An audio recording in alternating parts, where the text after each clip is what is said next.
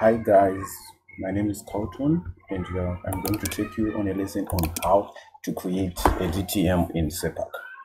First thing you do is select a working directory, like what you've taught you from the last lessons, how to create a working directory and how to import coordinates into surpac. Now I just open the string file that I have saved previously, drag it to the surpac. Now firstly I will show you how to edit this so that when you are creating a DTM, when there are lines crossing, it won't read and it won't make a DTM. So firstly I have to go to edit, then string segment edit, then segment break. What I'm trying to do will be breaking everywhere the lines cross. I am editing my data as it is. I know where I went and how I did it when I was collecting the data. So when you are editing, you make sure that there are no lines which are crossing each other, like so. So you use string edit, then you go again to edit, segment, join. You will be joining the gaps if there is need to join the gaps where the statement ends. Like what I'm doing, you just click where you want to join. If they are the same string number, they will join. If they are not, if you can read that the points selected are on the same segment, which means it's okay. We have done our edit. That's the edit we wanted to do, joining and point break. After you do that, save your file.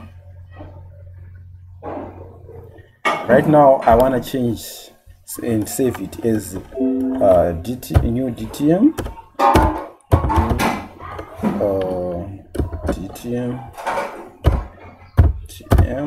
then apply. After that, you go to that red button on top there, then you press it so it can restart all your graphics. After that, I drag the new DTM into the box. That's the thing that we have. Then I select surfaces. Now you are creating the DTM. Surfaces, then you go to create DTM. It's on the top, create DTM from layer. Then object ID, you will be selecting the color again. It's the same as strings. You'll be selecting the color that you want for the strings or for the object. In this case, if you notice, let me go back. This one, the outer one, which is my, in this case it's my tool. Let me go again and display point attributes. That's where you will see the points names. So you say apply, or you see that B, this one was taken as the bottom and T for the top. So to remove the numbers again, I go to display, hide string attributes, then apply. See, so I want to work with it without the number so that it can be clear for me and for you guys. So again, let's go to surfaces, create DTM, then I select number 2. You can select whatever number you want. I want number 2 because number 2, my bottom is number 1 and my top is number 6. So I want it to, so that you can see.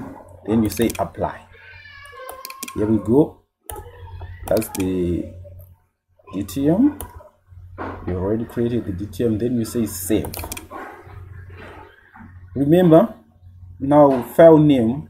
Usually I keep the file name and put the number of the DTM, the number that I have used as my DTM ID, so that when I'm doing the volume calculations later on, you discover how I will use this one. So new DTM, then I put a 2, since I have used 2 to identify the to make the item. Then I apply. Then it's saved. then I reset again to the red buttons, reset graphics, and everything is clear. Then you can drag your DTM. See, that's where our DTM is. Now I want to show you what happens if you don't break those points which are intersecting. Again, go to reset so that I can bring up the raw data that we have used previously. So I have loaded the raw data, then I go to surfaces again, create DTM. Again, object ID, I'm using 2 or 3 for this one. Let me just have 3.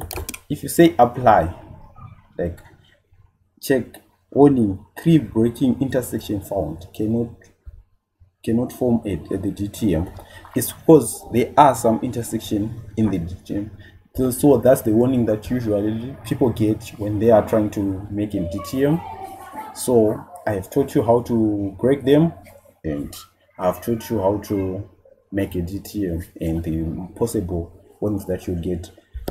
This thing only needs you to edit. Again, you go to edit, point segment break. Don't forget segment break. Then you do what we have done already, just a recap what we did earlier. Then you edit like this. Once you're done, you see there are no more points which are crossing, intersecting. So we are done. Hope you enjoyed this video. I will take you to another video that we will upload, which will show you how to calculate the volume.